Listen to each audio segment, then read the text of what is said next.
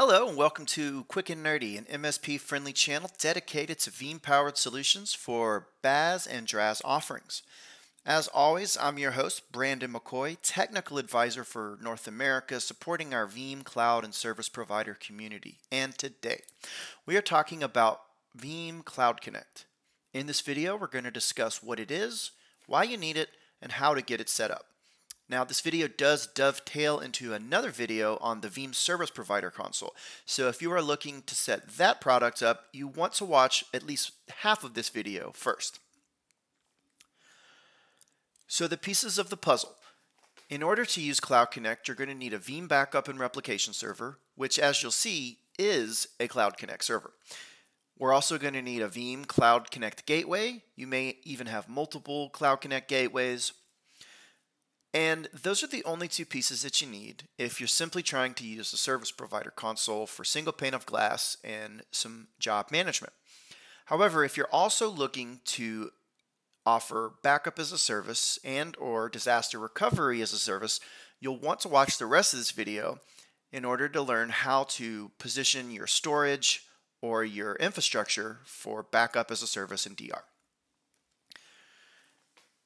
Now, once we get into the demo lab, we're going to see all of the steps and the pieces, but I've broken it down into these three core concepts. So the first thing on the left is the Cloud Gateway. Now, the Cloud Gateway is something that is installed on a Windows machine, and it is actually a Veeam-powered service.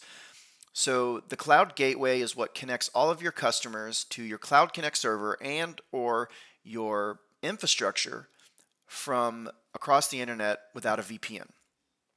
The Cloud Gateway can be installed on one or multiple machines. It can be on a dedicated Windows machine, or it can also live on something like the Cloud Connect server, which is the second piece in the middle here. So Cloud Connect is a license that gets installed on a Veeam Backup and Replication instance, and it turns the Veeam Backup and Replication into a Cloud Connect server. This also changes the functionality. So while Veeam Backup and Replication for a customer is used to do backups, to do restores, the Cloud Connect allows it to instead be used to deploy the cloud gateways, to add customers and tenants, as well as to provision resources for backup and DR. Well, speaking of which, the backup and the DR piece is the third component. So if you are offering Cloud Connect backup, Cloud Connect replication, you'll also want to position your storage. And your storage can be an on-prem disk like a NAS, a SAN. It could also be the Veeam Backup and Replication server, or maybe it's even some sort of object storage like Wasabi, Azure Blob, Backblaze, AWS, etc. Those are the three main components, and now we're going to jump right into the lab and see how it is deployed at a high level. Here we are in the Veeam demo lab, and I've got an instance of Veeam Backup and Replication version 12 opened up. The only difference between what we call a Cloud Connect server and a Veeam Backup and Replication server is the license and thus the functionality.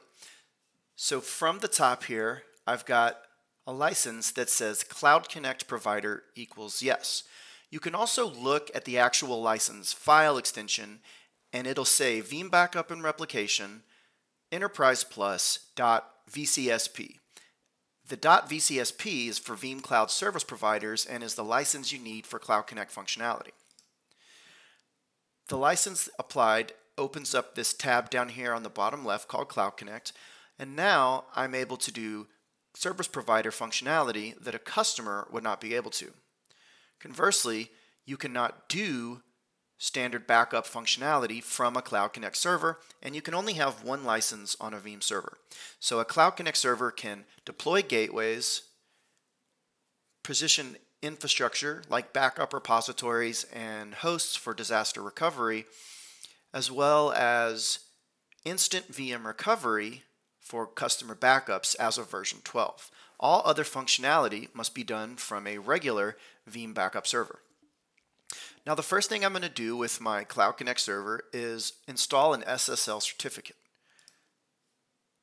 So Veeam can generate a self-signed certificate for you, but we do recommend that you purchase a trusted authority certificate from a GoDaddy or use an existing wildcard certificate.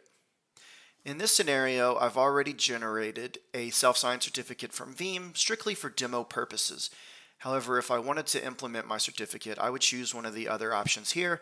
More information about SSL certificates can be found on the Cloud Connect reference architecture, which is linked in the video description below. Now, once I've got my SSL certificate, the next thing to do is add the role of Cloud Gateway. Now, the Cloud Gateway can be any Windows 64-bit OS in your environment, and you can have more than one of them. Having multiple gateways allows for load balancing with round-robin DNS. However, you can also use your existing Cloud Connect server as the gateway. And if you're only using Cloud Connect for service provider console functionality and you're not doing the traditional backup and disaster recovery as a service, an all-in-one Windows machine is sometimes the most efficient. Now, this server does need to be reached over port 6180 from the outside world. Now, you can change this port to something like 443 if you'd like, but all of the customer products are defaulted to this port in the GUI. This next step, we're going to enter in the networking information for your Cloud Connect gateway. Now, Veeam recommends an external DNS, and you may also want to have multiple cloud gateways for high availability and load balancing via round-robin DNS. So say you have two Cloud Connect gateways on two separate Windows machines with two separate IP addresses, but both of those IP addresses resolve to the same A record. In that scenario, Veeam will connect to whatever the external DNS is and make a list of all the gateways available and automatically choose a gateway based on availability and load. You can also have something called Cloud Gateway Pools. And a Cloud Gateway Pool allows you to specify that a specific customer only use a specific or dedicated cloud gateway. So let's say that the cloud gateway address is going to be cloudveeam.com. I would enter that DNS in here and next finish through the process, and Veeam is going to install the services needed onto this gateway. Now, under the hood, this is a network encrypted tunnel referred to as TLS, or Transport Layer Security 1.2, and of course with the SSL certificate on the other side to authenticate against connections. I've got my cloud gateway here, and I've already got my certificate. Another thing I may want to do is add in repositories. So at this step, we've got our Cloud Connect and we've got our connectivity. So if you're only using this for Service Provider Console, you can stop this video and head on over to the service provider. However, if you're also leveraging Backup as a Service and DR as a Service, you'll want to come in and add your cloud repositories. So just like a customer Veeam server, you're just going to add your repository in here. So maybe object storage with something like Wasabi or S3. And then of course you've got your disk-based storage. So maybe you've got a NAS, a Windows Linux server, or you're using the Veeam server itself. Here I've got 3 different repositories, and I'm going to create some tenants in another video and give them some storage so that when a customer connects to my Cloud Connect, they will see backup resources available to them. Lastly, we're going to talk about hardware plans and Cloud Connect replication.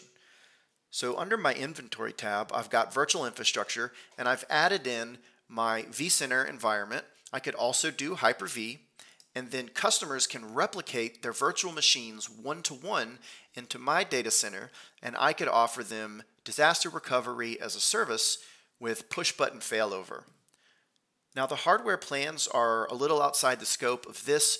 There will be another video specific to replication, the networking, full site and partial site failover, but for now, this should give you a good understanding of the basic building blocks for your Cloud Connect.